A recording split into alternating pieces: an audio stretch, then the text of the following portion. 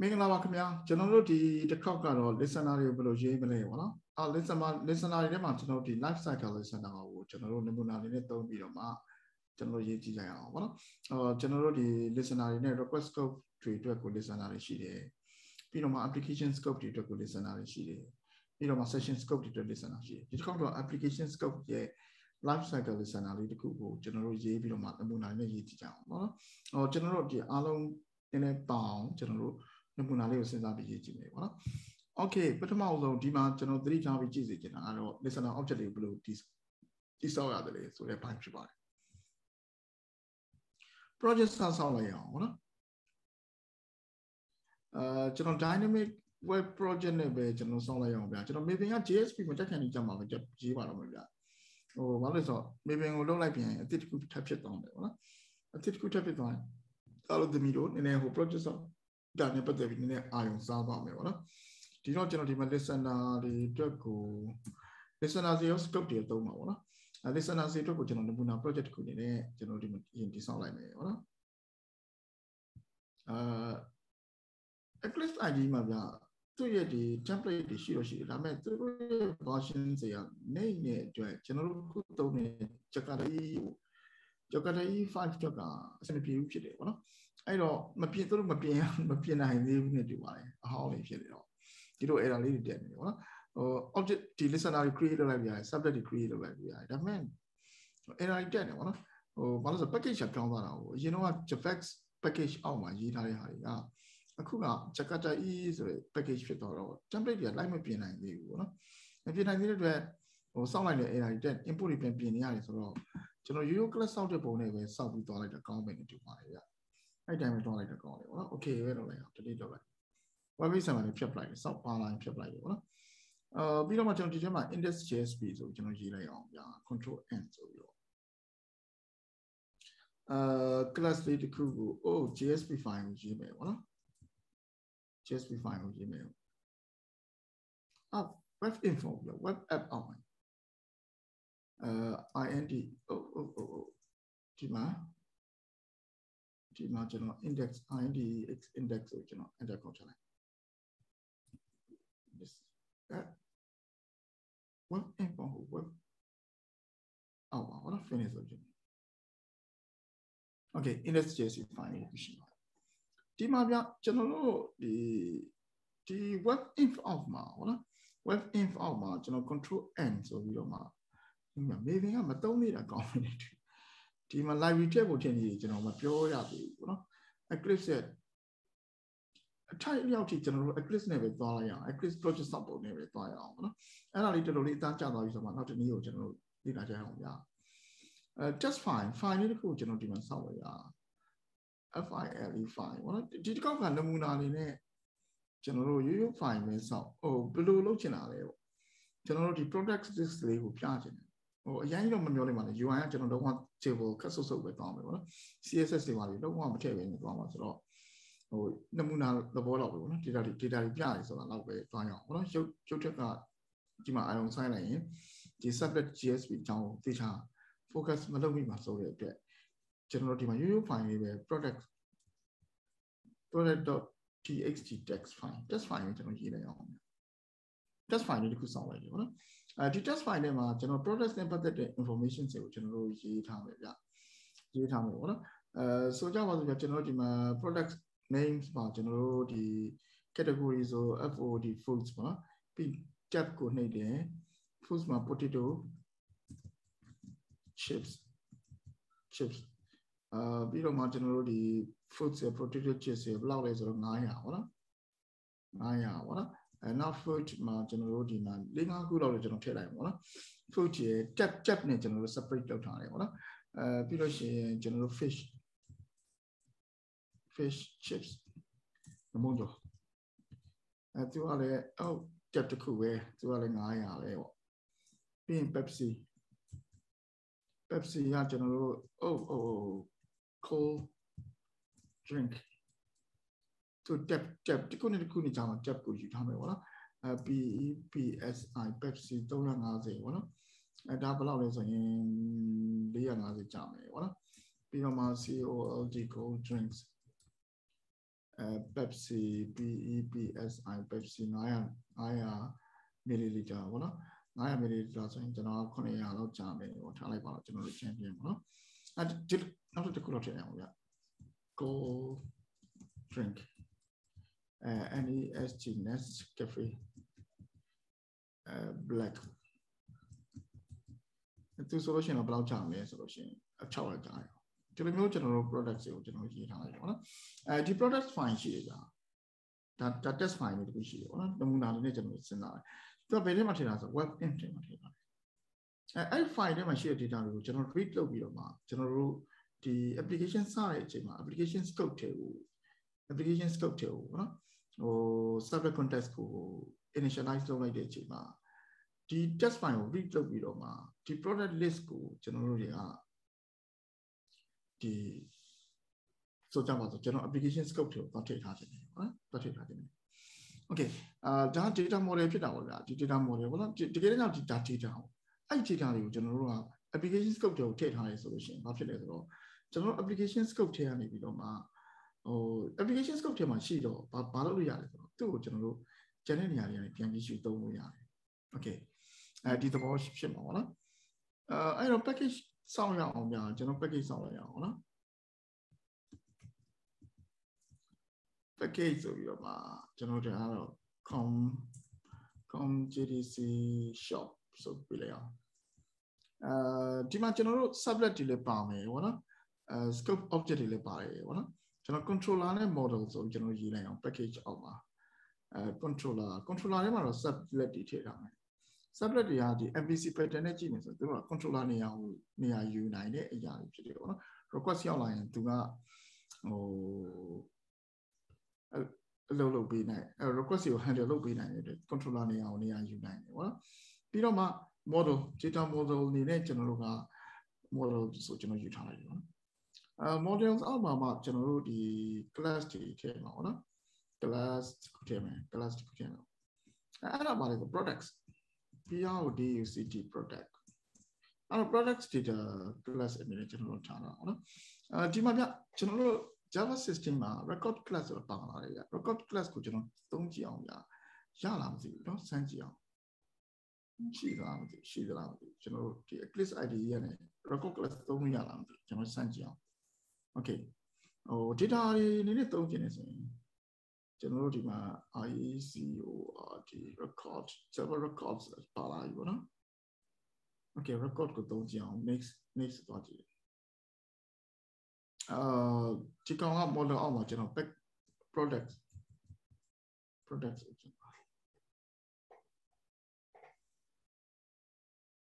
okay ဒီမှာ record class ပါလာပြီပေါ့နော်record class တစ်မျိုးပဲဗျာဒီမှာကျွန်တော်တို့က int id ရှိတယ်ပေါ့string category ရှိတယ်ပြီးတော့မှstring name product ရှိတယ်ပေါ့string enterprise ရှိတယ်ဒီလိုရေးထားလို့ရတယ်ဗျဒီလိုမျိုးသူ့မှာ constructor လည်းပါလာတယ်ပြီးတော့မှသူ့ရဲ့ field အနေနဲ့ id ရဲ့ category ရဲ့ name ရဲ့ price သူ့ data class အနေနဲ့ကျွန်တော်သုံးလို့ရတယ် record class ဆိုတာကျွန်တော်တို့ဒီမှာနည်းနည်းသုံးကြအောင်ကျွန်တော်သင်တော့မသင်ရသေးဘူးဒါပေမဲ့ဟိုသုံးကျင်လာရောနော်သုံးကျင်လာတော့သုံးလိုက်တယ်မသုံးရင်ကောင်းလားသုံးရင်ကောင်းလား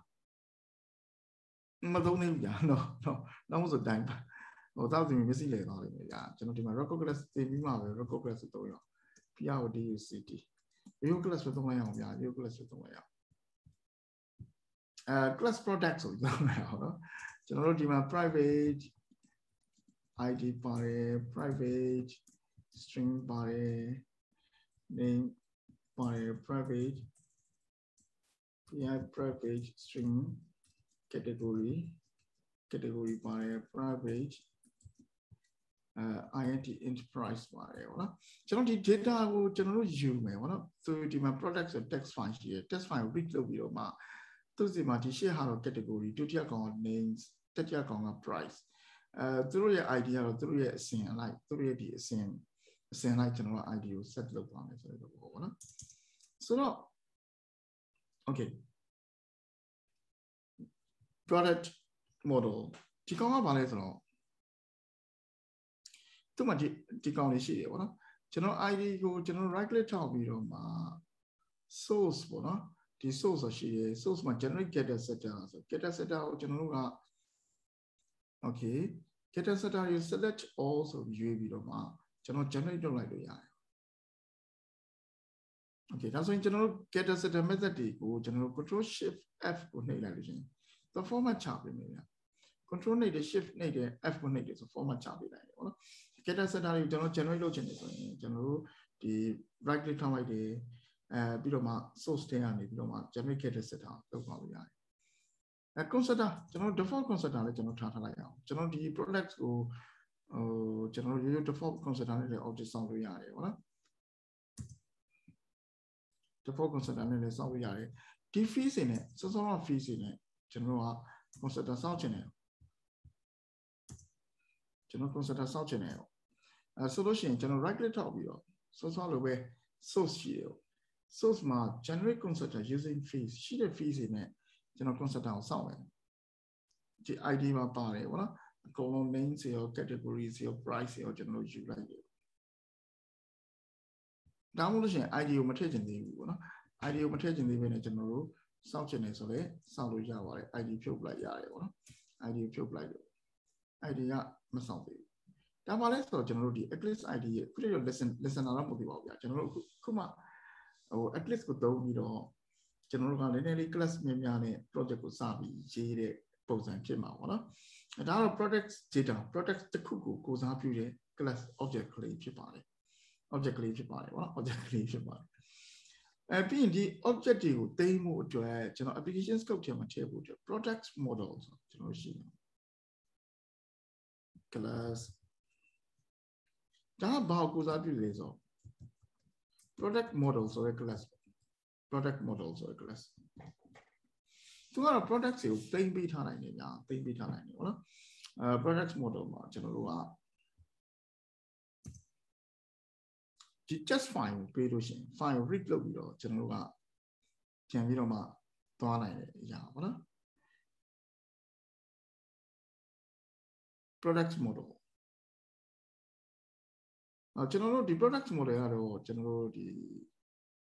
ဟိုနဲ့ပဲ single responsibility principle လိုက်နာပြီးတော့ပဲရေးလိုက်ကြရအောင်ဗျဒီမှာဘာရှိမလဲဆို private ပေါ့နော် list ရှိတယ်ဘယ်လို list လဲဆိုကျွန်တော် Java util list ကိုသုံးပြီးတော့ကျွန်တော် data တွေသိမ်းထားခြင်းပေါ့နော်ဘာလဲဆို products တွေကိုသိမ်းထားမယ်ကျွန်တော် collection ခန်းမှာကျွန်တော်တို့ဒီ Java util list ကိုကျွန်တော်တို့လေ့လာခဲ့ပါတယ်ပေါ့နော်list ကို list မှာဆို data တွေကိုကျွန်တော်သိမ်းထားလို့ရတယ် product model စောင့်တဲ့အချိန်မှာ constructor ထဲမှာကျွန်တော်တို့က list အတွက်ကိုကျွန်တော်တို့က object စောင့်လိုက်မယ်ပေါ့နော် list ဆိုကျွန်တော်တို့ array list ဆိုတာကိုကျွန်တော်တို့သုံးပြီးစောင့်လို့ရတယ်ပေါ့နော်ဒါကျွန်တော်တို့သိထားပြီးသားပါ list ကိုစောင့်တယ် okay သူ့အနေနဲ့ကျွန်တော်တို့ကဘာလုပ်လို့ရလဲ product model ကို data တွေထည့်ထားလို့ရတယ် public void add ဆိုပြီးရောနော် product တွေထည့်ထားလို့ရတယ်data ထည့်ရဆိုလို့ရှိရင်ဘာလုပ်မှာလဲပေါ့နော် list ဆိုပြီးတော့မှ add ဆိုပြီးတော့မှ product ဆိုကျွန်တော်ထည့် okay ပြီးလို့ရှိရင်ကျွန်တော်တို့ဒီ product ရဲ့ set id နေရာကိုကျွန်တော်တို့က list ထဲက get list ရဲ့ size ကိုကျွန်တော်သုံးပြီးတော့မှပထမဆုံးဆို0ဖြစ်မှာပေါ့နော်ကြောင်းထည့်လိုက်တယ်ဆိုရင်သူက id သူ့ရဲ့ list မှာ1ဖြစ်သွားမယ်သူ့ရဲ့ size ကိုid အနေနဲ့ပြန်သုံးသွားတယ်ပေါ့နော်အများကြီးတော့တကယ်ကြောင့်ဒါမဟုတ်ပါဘူးကျွန်တော်နမူနာ demo လေးနဲ့သွားတာပေါ့နော်ပြီးတော့မှကျွန်တော်ဒီထဲမှာဘာလုပ်မလဲဆိုတော့get list product ကိုကျွန်တော်ပြန်လုပ်ခြင်းနဲ့ get list ကိုကျွန်တော်ယူတယ်ဒီတိုင်းဒီ object ကြီးပေးလို့ရှိရင်သူကဟောဖြစ်တော့ကျွန်တော်တို့ new aray နောက်ထပ် object ဆောက်ပြီးပေးလိုက်ပေါ့နော်နောက်ထပ် object ကိုဆောက်ပြီးပေးမယ်ဘာပေးမလဲဆိုတော့ကျွန်တော်တို့list ကိုကျွန်တော်ပေးလိုက် okay list object ကိုသုံးပြီးတော့မှကျွန်တော်ဒါ diamond ဆိုသုံးပြီးရေးလို့ရပါတယ်ထဲထဲမှာ generate type ကိုကျွန်တော်တို့မထည့်ထားရရတယ်ပေါ့နော် okay ဒါဆိုရင်ကျွန်တော်တို့ product model တော့ရပြီဗျ product model တော့ရပြီကျွန်တော်တို့ subject ကတော့ခဏထားပါဦးနော်ဘယ်လိုရေးသလဲပေါ့ဒီ index.jsp တဲ့ကို index.jsp ထဲမှာဒီ product model ကိုသုံးခြင်း So general bathroom is listen out to me or general bathroom is listen out general to me. Listen out to me no matter products or reach low product look listener. Products you look to me listener to go general package. Now products model, LISTENER listener. Application scope ko general are sabi roma initialize low general define test you read low the product model application scope to culture target. And our GSP they are GSP ready technology to any application scope to products you UI so how you know or GSP got around here. Okay, then it was challenge to be here like that. Again, I told GSP, but then I mean, G line my zero general say no, but oh, hello, loud you can have piano without me, hello, you. Okay, Dima General, the listener in it, General Kujine, PROD city products, loader, products loader. The products you load low class, pay Mario. Two application scope to take it after the to got but to implement the so that the general cool general buying it. The buying the buying listener general power. Oh, that subject context go. Servlet contact listener general implement general listener ko application scope ko lifecycle sound application scope ko create lo bi so ne lo se jena phit de Servlet context listener lifecycle listenerလေးကိုကျွန်တော်ဒီမှာသုံးလိုက်ပြီးရင် listener ဖြစ်အောင်ကျွန်တော်မလုပ်ရမလဲဆို web listener ဆိုတဲ့ invitation လေးတက်ပြီးလိုက်ဒါဆိုရင်ကျွန်တော်တို့ရဲ့ application ကို server ပေါ် deploy လုပ်လိုက်ပြီဆိုရင်Tomcat server ကဒီ class ကို listener အနေနဲ့တွားပြီး registration လုပ်ပေးနိုင်ဘယ်အချိန်မှလုပ်မှလဲဆိုတော့ application scope ရဲ့ life cycle ပြောင်းလဲမှုတွေမှာသူ့ကိုခေါ်ပေးနိုင်ကျွန်တော် life cycle ပြောင်းလဲမှုတွေအတွက်ကျွန်တော်တို့ method တွေနှစ်ခု override လုပ်လို့ရတယ် context destroy context ကို destroy မလုပ်ခင်မှာလုပ်တဲ့ listener context initialize listener context ကို initialize လုပ်တဲ့အချိန်မှာလုပ်တဲ့ listener ဟုတ်နော် context initialize listener ကိုကျွန်တော်တို့သုံးရအောင်ပထမဆုံး Servlet context ကို initialize လုပ်ပြီးပြီဆိုတာ ਨੇ ကျွန်တော်ဒီမှာဘာလို့ချင်တာလဲဟုတ်နော်ကျွန်တော် reach file ကျွန်တော်ယူမယ်ပြီးတော့မှကျွန်တော်တို့ဒီ create ဘာလုပ်မလဲဆိုတော့ products model object ပေါ့နော် set add products model to application scope ဒါလေးလို့listener ကိုသုံးလိုက်တာဒီနေ့လေးကိုကျွန်တော်သတိထားစေချင်တယ်နော် listener ကိုဘာကြောင့်သုံးလိုက်တာလဲ listener ကိုသုံးလိုက်တဲ့အတွက်ကျွန်တော်တို့က Servlet context application scope object ကို create လုပ်ပြီးဆိုရင် initialize လုပ်ပြီးဆိုရင်ဒီအလုပ်ကိုလုပ်လိုက်ကျွန်တော် file read လုပ်တယ်ကျွန်တော် file products file နော် products txt file သူ web info အောင်မှရှိရော okay ဒါဆိုရင်ကျွန်တော်တို့ဒီမှာ scc ကနေပြီးတော့မှsce ပေါ့နော် Servlet sce ဆိုတာဒီကောင် sorry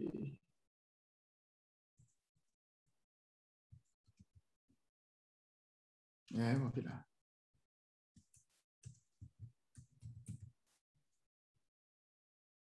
get Servlet context ကိုကျွန်တော်ယူလိုက်ယူပြီးတော့မှ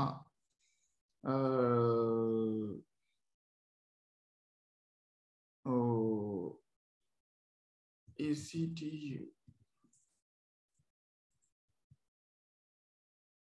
ဒီမှာဗျကျွန်တော်တို့ကဘာယူမှာလဲဆို get real path သူ့ရဲ့ပတ်လမ်းကြောင်းတကယ်ရှိတဲ့ပတ်လမ်းကြောင်းကျွန်တော်ယူရအောင်နော်တကယ် get real path ဆိုတဲ့ method ကိုကျွန်တော်တို့ကget real path ဒီ Servlet context မှာသုံးဝင်တဲ့ method ကိုဖြစ်တယ်ဗျ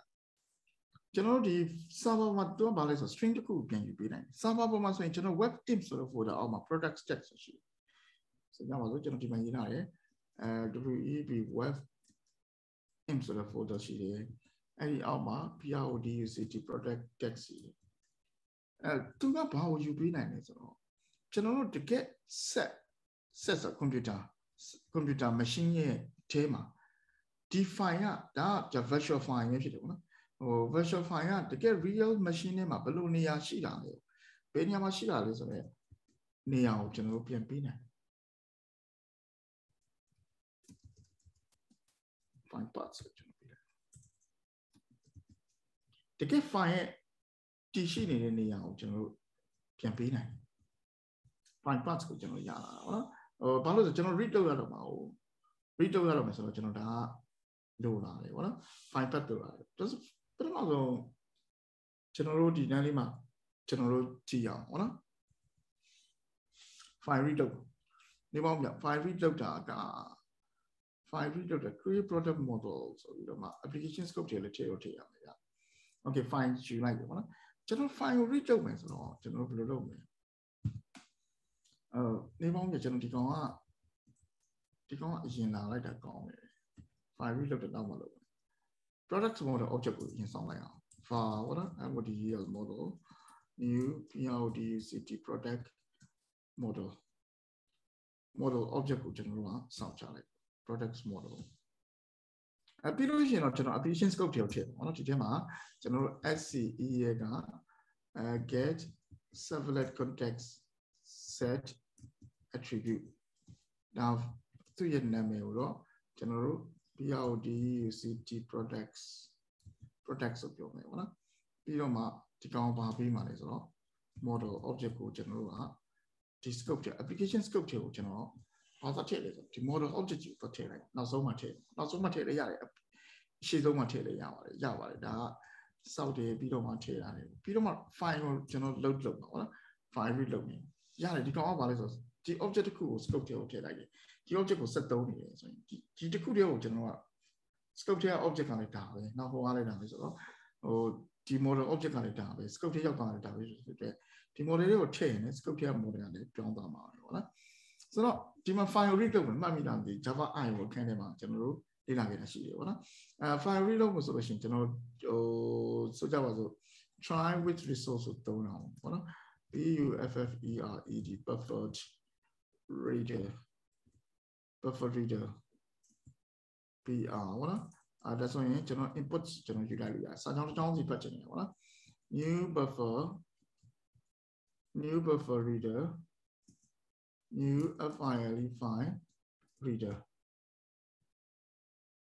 file reader နဲ့ကျွန်တော်ဖတ်လိုက်တယ်ဟုတ်နော်file path ကိုပေးပြီးတော့မှဒီ file ကိုကျွန်တော်တို့က buffer reader နဲ့ကျွန်တော်တို့ဖတ်ခိုင်းလိုက်တယ်ဒီမှာတော့ catch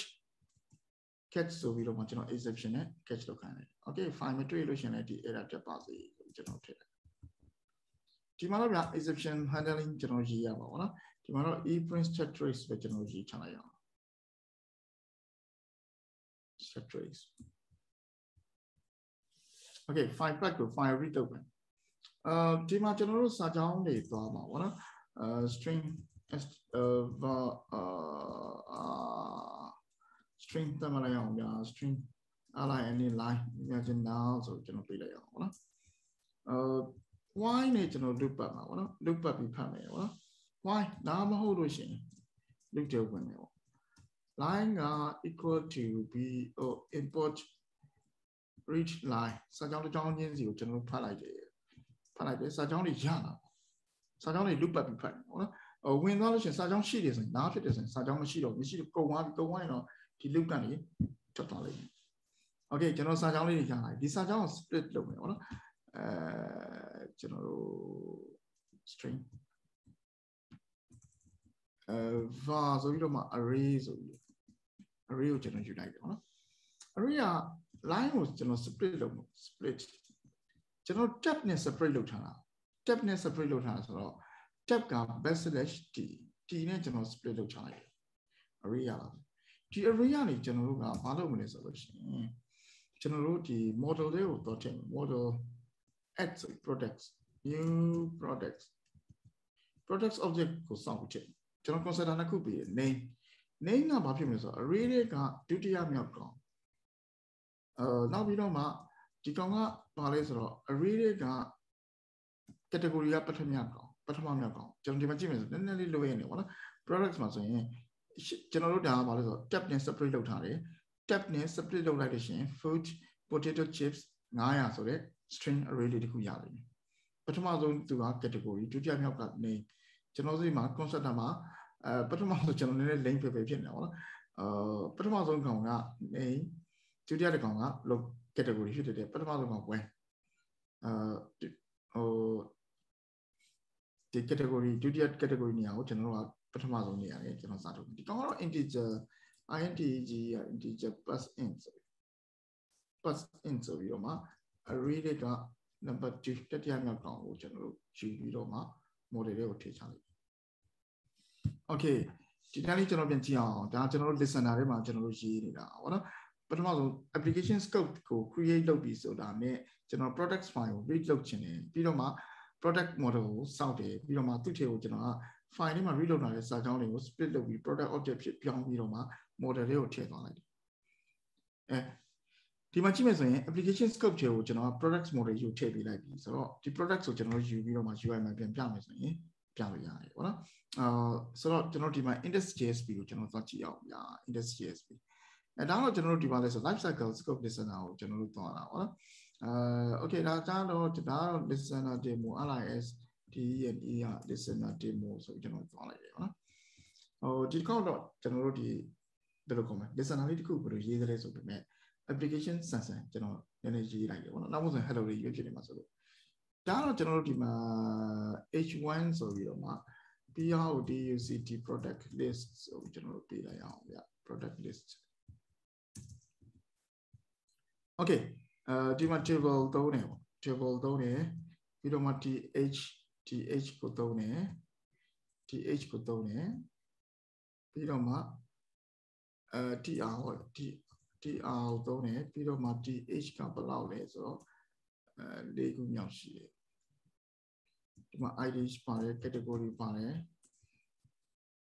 ပြီးတော့မှ name ပါတယ် price ပါတယ်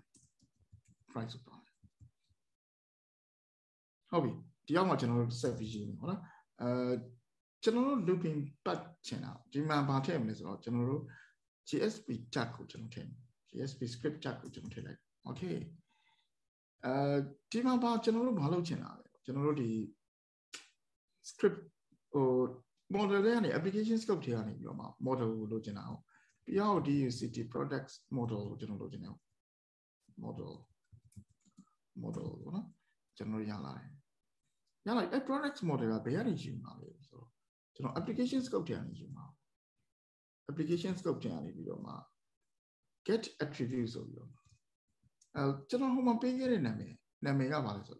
listener ထဲမှာကျွန်တော်ထည့်ခဲ့တဲ့နာမည်ကကျွန်တော်ဒီမှာကြည့်မယ်ဆိုရင် product ဆိုတဲ့နာမည်နဲ့ထည့်ထားတယ်ဒါဆိုအဲ့နာမည်နဲ့ပြန်ထုတ်ပြအောင် products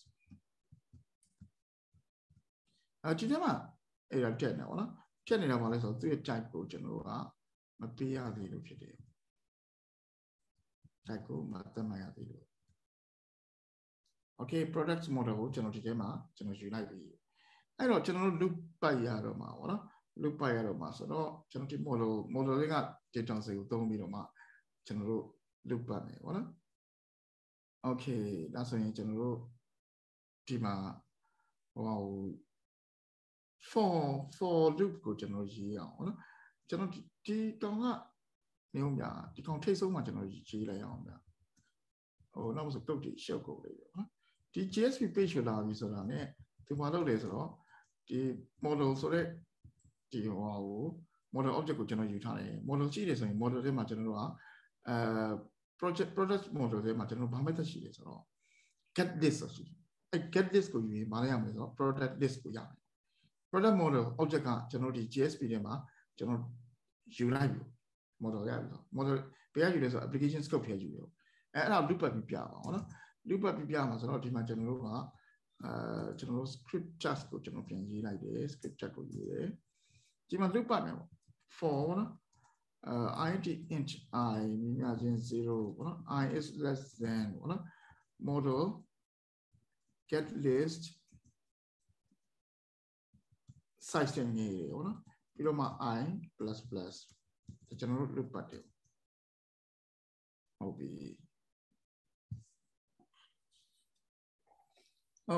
ဒီနေ့လေးမှာကျွန်တော်တို့ဒီ script တွေကြားထဲမှာ script တွေကြားထဲမှာ HTML tag တွေရေးရတာဗျာနည်းနည်းတော့ညစ်ပတ်တယ်ပေါ့နော်နည်းနည်းတော့ညစ်ပတ်တယ်ဒါပေမဲ့ကျွန်တော်တို့ဒီကောင်ကခံလိုက်ရအောင်ဗျာနည်းနည်းတော့ညစ်ပတ်တယ်ဗျာဟိုနောက်ပိုင်းမှာကျွန်တော်တို့ script.jsp ဆိုတာပေါ်လာတယ်ပေါ့နော် script တွေကိုတက်နိုင်သလောက်မရေးဘဲနဲ့ကျွန်တော်တို့ရေးလို့ရအောင်ပေါ့နော်ဒါကတော့ကနဦး JSP ပုံစံပေါ့ဗျာ for ဆို script တွေကြားမှာ HTML tag တွေရေးရပါဗျာဘာရေးမလို့ tr ပေါ့နော် tr tr အောက်မှာ dd ကိုအမြောက်၄ခုပေါ့ကျွန်တော်ရေးချလိုက် okay ဒီမှာကြည့်မလို့ဒါ script tag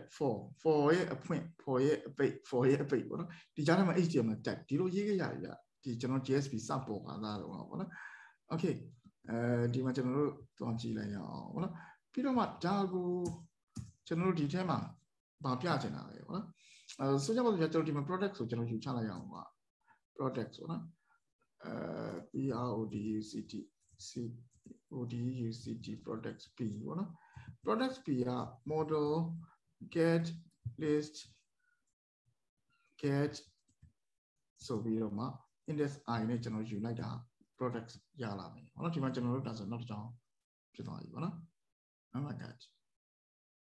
okay products ဆိုတာ import မလုပ်ရဘူးလို့ products import လုပ်ခိုင်းတယ်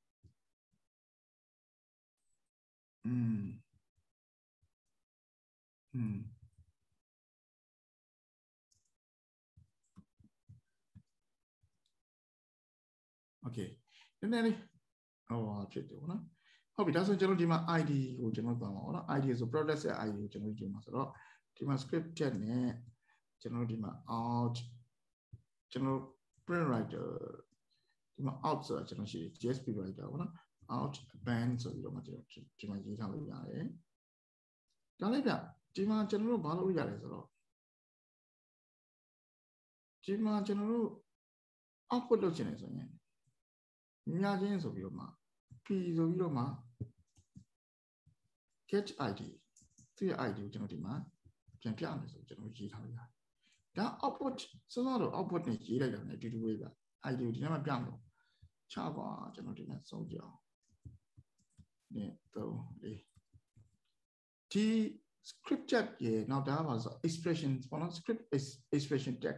ဖြစ်တယ်ပေါ့နော်ဒါမှလည်းဒီနေ့မှာထည့်တဲ့ value ကိုဒီမှာပြန်ပြပေးနိုင်ပြီးတော့မှ get category ပေါ့နော် get category get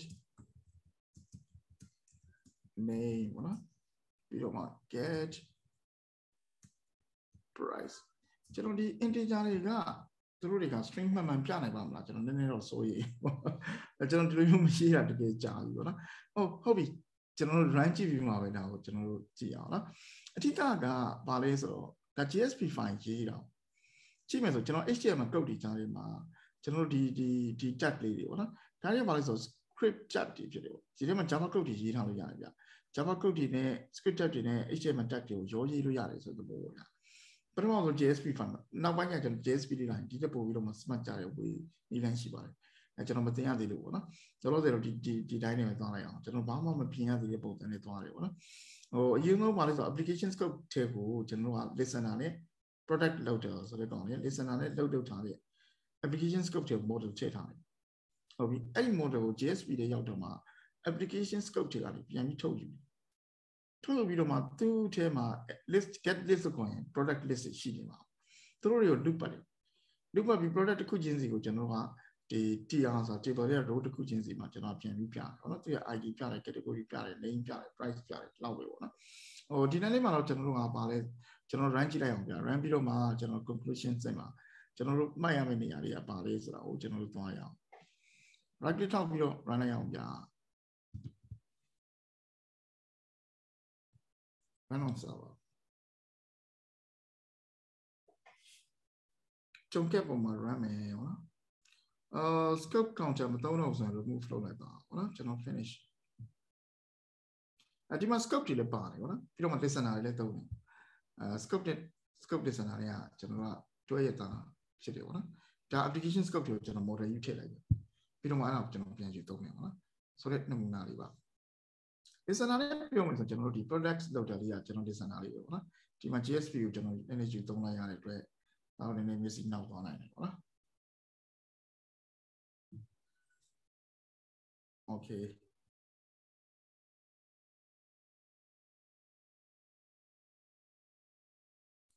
okay ကျွန်တော်ဒီမှာကြည့်မယ်ဆိုရင် product list ဆိုထွက်လာပြီပေါ့နော်ဒီမှာကြည့်မယ်ဆိုကျွန်တော်၅ကြောင်းထည့်ထားတယ်ဒီ၅ကြောင်းသလုံးကcategory names price ဆိုကျွန်တော်ဒီမှာပြပေးနိုင်တယ်ပေါ့နော်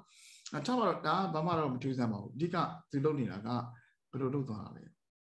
ကျွန်တော်က test file ထဲမှာ web inf အောက်မှာကျွန်တော် product text test file တွေရေးထားတယ်သူထဲမှာကျွန်တော် data တွေထည့်ထားတယ်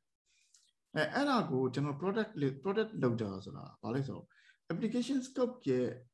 listener ဖြစ်တယ် lifecycle listener ဖြစ်တယ်သူစီမှာ method နှစ်ခုရှိတယ်ပေါ့နော် context initialize context application scope ကို create လုပ်ပြီးသွားတဲ့ချိန် initialize လုပ်ပြီးတဲ့ချိန်မှာ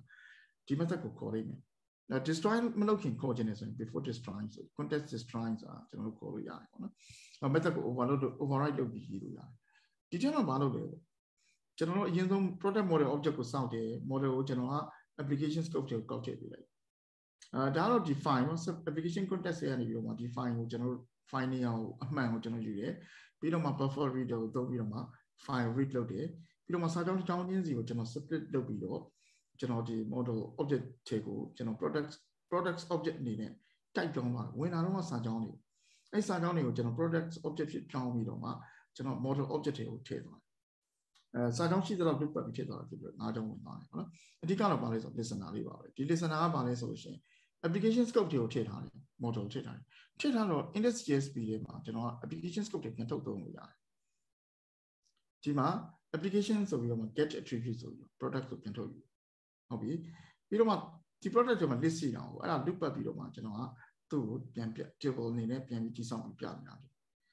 အဓိကတော့ဘာလဲဆိုတော့ကျွန်တော် listener လေးပေါ့နော်ဒီ listener လေးကိုဘယ်လိုရေးရလဲဆိုတော့ application scope ရဲ့ life cycle ကိုကျွန်တော်စောင့်ကြည့်နေတာဖြစ်တဲ့အတွက် servlet context listener ကိုကျွန်တော်က implement လုပ်တယ် web listener ဆိုတဲ့ invitation တက်ထားတယ်ဒါဆိုရင် application ကို initialize လုပ်ပြီးတာနဲ့သူ့ကိုခေါ်ပါပဲပေါ့နော်okay နည်းနည်းလေးတော့အခုတည်းက JK သမျှ project တွေထဲမှာနည်းနည်းလေး class တွေများလာပြီပေါ့နော်စပြီးများတဲ့ဟာဖြစ်တယ် class ID တွေကျွန်တော်အသားမကျသေးဘူးကျွန်တော် get setter တွေယူသွားတယ် format တွေချသွားတယ် concept တွေကို generate လုပ်တယ်အဲ့ဒါလေးတွေကိုနည်းနည်းလေးပြင်ပြီးတော့မှသတိထားစရာဒီ project မှာဆိုရင်နည်းနည်းများပါတယ်ပေါ့နော်အဲ့ဒါလေးတွေနည်းနည်းသတိထားပြီးတော့မှကြည့်ပေးပါပေါ့နော်ဆက်ပြီးတော့ကျွန်တော် scope တွေကိုလေ့လာသွားမယ်ဒီထဲမှာကျွန်တော် shopping cart လေးဖြစ်တော့ကျွန်တော်တို့နမူနာလေးရေးကြည့်အောင် session scope ဆိုတော့ကျွန်တော် shopping cart လေးနဲ့ကျွန်တော်သွားတာပို့ပြီးကောင်းပါတယ်ပေါ့နော်ဒီမှာကျွန်တော်တို့ခဏရန်လိုက်အောင်ဗျာ